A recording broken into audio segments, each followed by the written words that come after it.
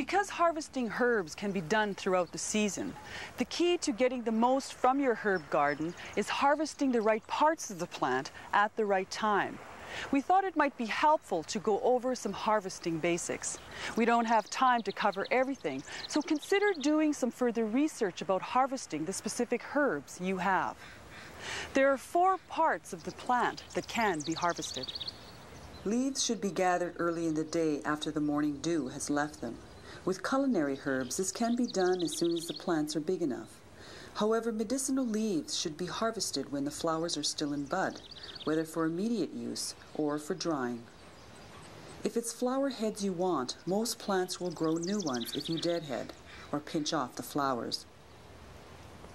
The flowers should be picked as soon as they are fully opened, again after the morning dew has been dried by the sun.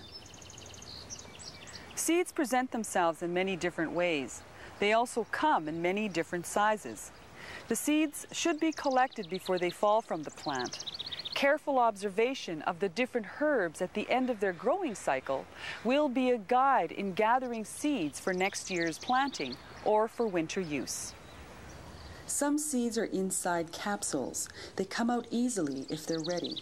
Other seeds will be exposed and easily seen by the naked eye. To gather these seeds, there are 2 choices.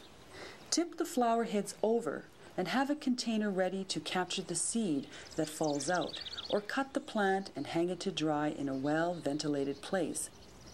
A gentle rubbing after the plants are dry will help the seeds fall off easily. Roots are harvested after the plant has dried and withered. Be careful when pulling up the root. Damaged roots shouldn't be used. Wash off all the soil in cold water before drying, but don't soak them.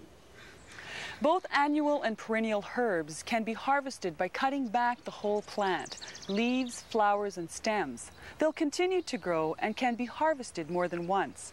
However, it's really important to stop cutting back the herbal perennials 6 to 8 weeks before the first frost in your area. Perennials need a strong, solid base to survive the winter months. The 3 main things to keep in mind when drying herbs are ventilation, shade, and temperature. Since direct sunlight bleaches leaves and flowers and draws out essential oils, herbs should be taken out of the sun immediately after harvesting to preserve these properties. Picking out the weeds and discolored leaves is the next step.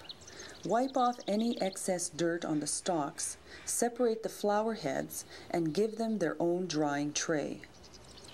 Larger leaves like sage and basil can be taken off the stalks. Smaller leaves like thyme and oregano can be left on the stalks. Comfrey leaves are so large and bruise so easily that they should be hung to dry individually. If you hang the herbs to dry in bunches, ensure air circulation around them and make sure that they aren't touching the walls.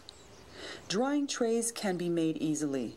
Old window screens or simple frames with netting placed over them work well and can be layered with spaces in between. Temperature is the 3rd crucial factor.